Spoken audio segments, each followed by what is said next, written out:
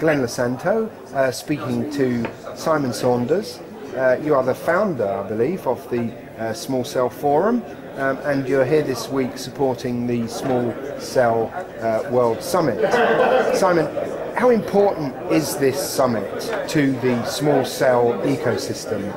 Glenn, the Small Cell Forum goes to a lot of events. One of our roles is to evangelise and bring to the attention of the whole market about small cells, the opportunities they present, and the progress that we're making in enabling them within the industry.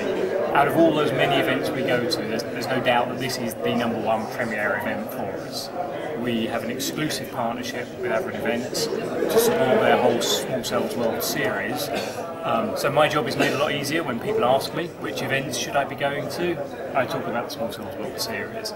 And then further, when they say which is the one event, it's clearly this event. London in June is the highlight of the Small Cells calendar. And for good reason. We find here that we can immediately work with a lot of our existing members and help to bring to the attention of the world the things we've been doing with them in terms of the work of the forum.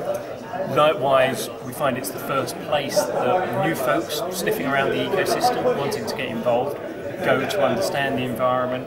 We have a great opportunity to strike up a conversation with them, give them insight into the latest of what's happening, even beyond what you'll see in the conference presentations, because some of that's happening behind the scenes, and get them engaged in our forum.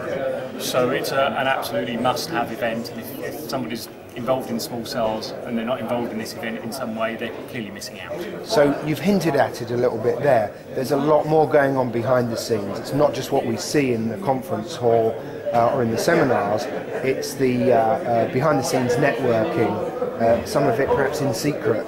That's what really makes this event swing. Absolutely. So networking on these things is essential. I mean, in terms of what's behind the scenes, we've already got 3.8 million femtocells out there, and that has involved a lot of blood, sweat, and tears to get to that point. We've addressed a whole lot of challenges, some of which involve some really tough discussions behind the scenes before people emerged smiling, bruised and battered perhaps, but smiling nevertheless. That got us to 3.8 million.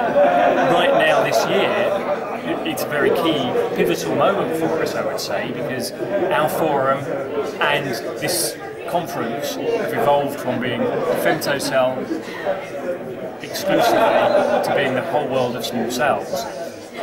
And that has created a whole lot of new challenges. In a certain way, it's like starting again, albeit with a firm foundation of femtocells. It's created a broader range of operators that we're dealing with. So today we have 67 operators, who between them have virtually 3 billion mobile subscribers, virtually half of the world's total. So suddenly it's become a near universal topic. And the conversations that go on here about what are the real challenges, we've heard the showy stuff that says we've got a lot of capacity to deliver in the world, a lot of improvement in the economics and the user experience. Small cells offer a great potential answer for that, but to get there, there's a lot of challenges to deal with. When we get behind the scenes in networking to understand what they're seeing of those challenges, and to form our agenda, the forum's agenda, for the coming years to how to address those challenges. And if we do that, big things happen. So on the back of what we've done, working through these conferences and our own efforts for the last 5 years, by the end of this year, there will be more small cells in the world than there are macro cells, which is a really significant statement. There are, what we expect is that there will be around 6.4 million small cells installed around the world by the end of this year, as compared with 6 million macro cells. So this isn't something at the edges, a little niche. It's transforming the shape of mobile networks, and we need to work with people at events like this to make it happen. So it's no exaggeration to say that there's some very exciting times ahead in the world of small cells. They really are. I mean, it's exciting at various levels.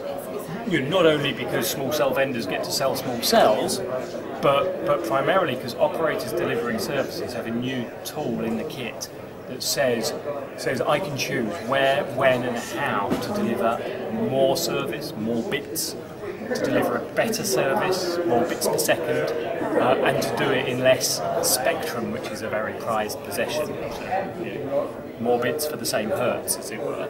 And if we get that stuff right, it's exciting to the power end. So by 2016, forecasts are suggesting we could reach over 90 million small cells deployed in the world, which is no small bit. So we might need a bigger conference hall next time. Well, it's definitely growing. You know, there's a tangible uptick this year relative to last year. It's moved to being an event that isn't just addressing a minority interest, but addressing something that when I talk to operators, I really struggle now to find an operator that doesn't have small cells on their roadmap. It's that degree of universality. The event has grown to reflect that, and I'm sure it will continue to do so. Thanks very much. You're really welcome.